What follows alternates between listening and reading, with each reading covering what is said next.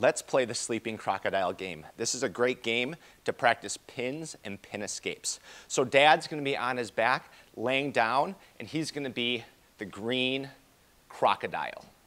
And Layla, come over here. We have to let the crocodile sleep for a second, so let him get sound asleep. Okay? So what we're going to do is we're going to tippy-toe over,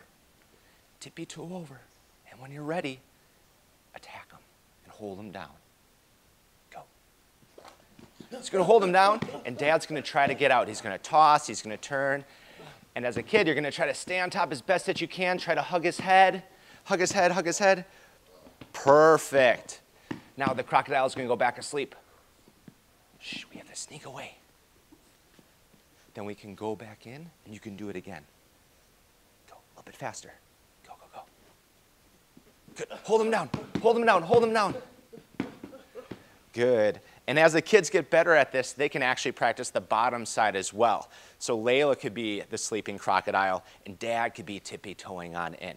But this is the sleeping crocodile game. It's perfect for practicing pins and getting out of pins once the kids get more experienced.